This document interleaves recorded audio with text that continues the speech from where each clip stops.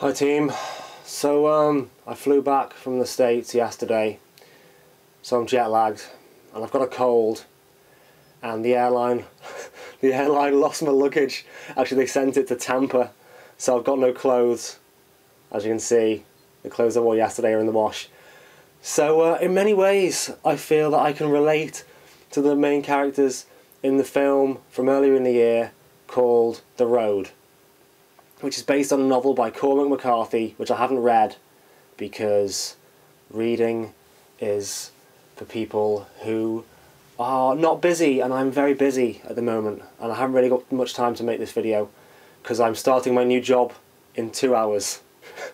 So, you know, it's all part of the wonder of life. But anyway, The Road is a brilliant film, and I was talking to some of the homies earlier in the week about it, people who hadn't seen it, and I was advising them to see it, so I'm advising you to see it as well. And the reason why... Okay, well, I should tell you what it's about, okay? Oh, just please bear with me. So the film is about this man and his son, and they're not named in the film, or in the book, I think.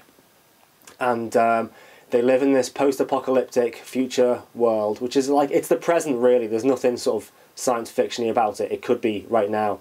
And you don't find out what the apocalypse is. It could be climatic or nuclear. You don't really get to find out. All you know is that the world is dying and there's no greenery, there are no non-human animals, there's no plants, and the sky's all murky and grey, and the world is screwed. So you've got this guy and his son, and they're trekking down this road.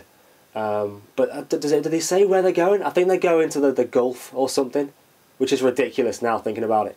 I mean, because the whole film is kind of... there's very little CGI used, except for colour grading it to give it this really murky feel. But it's set in real locations, so it's set in parts of Pennsylvania that were kind of abandoned city blocks in Pittsburgh, and on places in Mount St. Helens, and places affected by Hurricane Katrina. So places that really are screwed. Like, it's a fictitious future apocalyptic world, but it's filmed in places that are genuinely screwed in the real world. They haven't had to fake it, which is really disconcerting. But I believe they are heading to the Gulf of Mexico, which is crazy in itself because that's fucking screwed now as well. But so that's the premise of the film. And at the same time this film came out, a film came out called The Book of Eli, which has got a similar kind of idea. It's about a man going on a journey in this post-apocalyptic future. And I think that did a lot better at the box office. And but I don't think I haven't seen it, so I can't compare it directly. But I think it was more of like an action-y type film. Whereas The Road is much more cerebral, which is the kind of film that I know you appreciate. And it's got some really hardcore moments in it that freaked me the out more than any film I've seen before in my life. And also some really emotional points, just really sad moments that get me crying.